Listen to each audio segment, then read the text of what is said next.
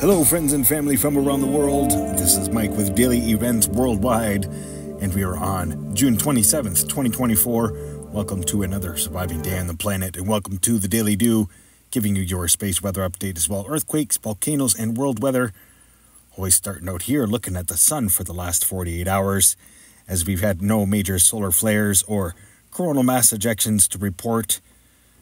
All pretty quiet considering the massive sunspots that are moving in. I did give a detailed view of those yesterday, looking at the last 48 hours incoming, cresting into view, pretty large and complex sunspot grouping on the left-hand side, and as well a couple plasma prominences or filaments swirling around the surface of our sun. Definitely keeping an eye on those. Looking at outgoing here, no major solar events to talk about today. It's been hanging out in the C-class solar flux range. Looking at multi-spectrum here, pointing out the last 48 hours of events. Amazing images brought to you by Solar Dynamics Observatory. Big plasma filament there.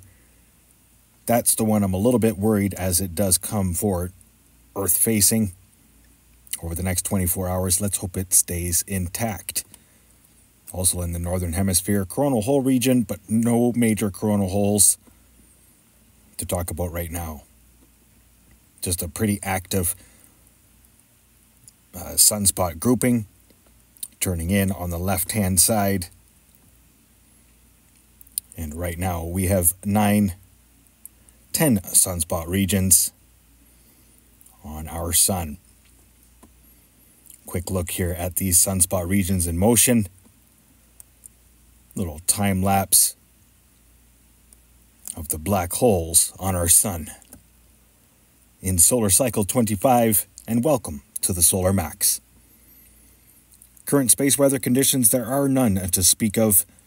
No major solar events. Solar winds are coming in at 334 kilometers per second. Solar X-ray flux, as I said, in the C range, in a moderate C range. Solar proton flux is low, and geomagnetic activity hopping up to almost a 3 today. And that is ahead of these expected solar storms from our sun, showing the Space Weather Prediction Center here with the most recent CMEs. Looks like another one coming in behind here. 28th into the 29th is going to be our next solar storm event. Across the northern hemisphere, you will see a pretty decent aurora show, or northern lights. Having a look here at the space prediction spiral. Little green circle is Earth, and the rest is cosmic energies coming from our sun. ISWA space prediction spiral here, showing most recent CME, and that was the same as yesterday, so nothing new since yesterday. And here's a look at tonight's aurora view line, and as well tomorrow night for North America. Better likelihood tomorrow night, as we are expecting a glancing blow from that most recent CME. Having a look at Lasco 3, showing the last 2 days of imagery. And we have Venus leaving view in the next couple days, that bright circle or star on the left-hand side. Now let's get to earthquakes the past 24 hours. Still expecting something big here, as the Pacific Plate has been pretty active, and we've seen some deep earthquakes as well. Kermadec Islands region today with a 5.9. And just north of there, Tonga region, 4.5, Levuka, Fiji, 601 kilometer depth. That's the deepest earthquake we've seen all week. But notable activity there through the Kermadec Trench, Papua New Guinea, and lots of activity coming back to the Philippines plate, including seismicity off the coast of Japan and down through the Volcano Islands region, Nishinoshima.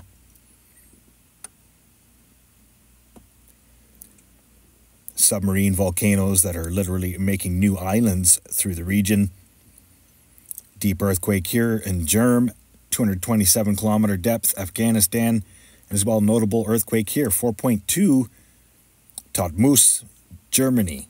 Pretty rare earthquake. 4.7 there, Mid-Atlantic Ridge, South American Plate, southern Chile with a 4.5 and a 4.8 northern Chile. Quiet through the Caribbean, quiet through Mexico. Nothing major to talk about across the North American Plate, but notable continual activity at Nikolskoye, Alaska. 4.9 earthquake there reported. All through the Aleutian Islands, it's been an active week. And up into Alaska, just giving a glance here at the last 7 days, it's been an active region. And as well, lots of SO2 coming from the active volcanoes through the region. Quick look here at the last 7 days for shakers around the world. Take a quick moment to thank you all for watching. Much love, and I appreciate you being a part of this journey, part of this amazing community on YouTube.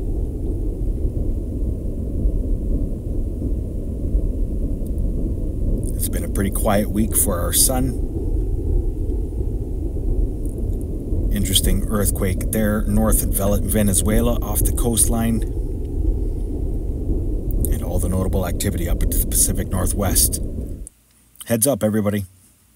I wanted to share here with you NASA Worldview showing a pretty large dust storm moving across the Atlantic Ocean. Big Sahara dust storm has been blowing across the ocean since June 13th, even spreading up into the Mediterranean. This is the most recent satellite imagery today. Pretty large dust storm moving up into Italy. All the orange dots are hot spots. Some pretty nasty fires all across Central Dominican Republic of Congo, Central Africa.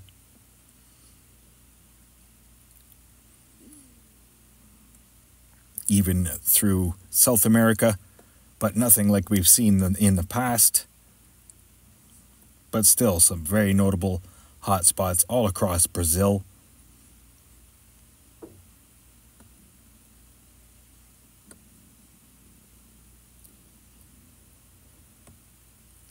Got some fires up in parts of eastern Russia as well to show here.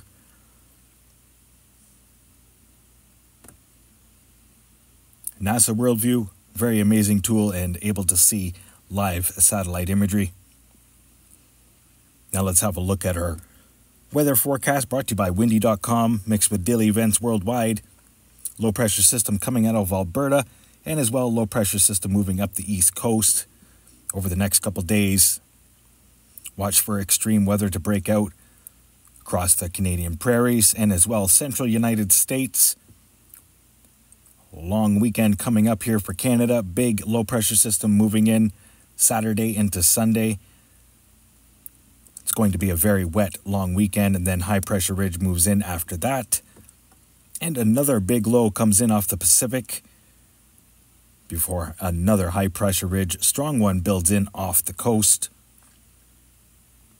No major hurricanes forecast in this long range forecast for the North American soil. Lots of moisture though, lots of moisture. Having a look here through Central America. This is the most recent area of interest. Forecast models showing going right over Guatemala as quite possibly a Category 1 tropical storm. Stay tuned, we'll give you details in the shorter range forecast as we get closer to landfall. Overlooking Europe. Low pressure system hanging out this week before scooting northeastward, set to bring some extreme weather. Other than that, no major systems affecting you this week.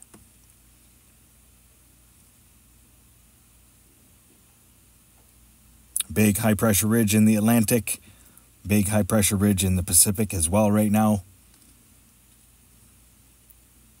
Overlooking Australia, Southeast Asia. Low pressure system, Western Territory of Australia, scooting across the continent before high-pressure ridge moves in for Sunday into Monday. Extreme weather all through parts of India, Mongolia, and into China, and then scooting into North and South Korea. Some pretty strong lows coming out, racing out of the Tibetan Plateau. We have extreme heat in the equator, and so it's still some very cold temperatures at higher elevation, helping fuel the extreme weather around the world. Quick look here overlooking the Pacific Ocean. Forecast models showing high pressure ridge building in. Long range forecast for the coastline.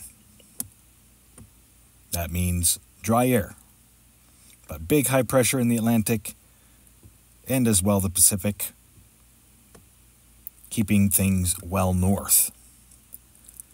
Now I wanted to share here with you, every so often I like to share the null school upper level winds depicting, this is our South Pole polar vortex, and as well looking at the directional winds for the equator. Trade winds around the world. Some interesting currents across the Indian Ocean right now. Let's just go back. Let's go back a decade. Let's go back to 2014. See what the winds were looking like at that time. Pretty strong. See the direction and as well where the equator was. Strong winds along the equator. Where's our equator now? This is what our North Pole looks like. And that's our South Pole. Now let's have a quick look here at our North Atlantic current. As every so often I like to share these images from Null School. Keep you updated on what's going on with our planet, especially with this very important North Atlantic current. Overlooking here the east coast of Canada, northeastern United States. You can see these currents. North Atlantic. Blues being colder water, and of course reds being warmer water. Let's go back to 2023 at this time last year.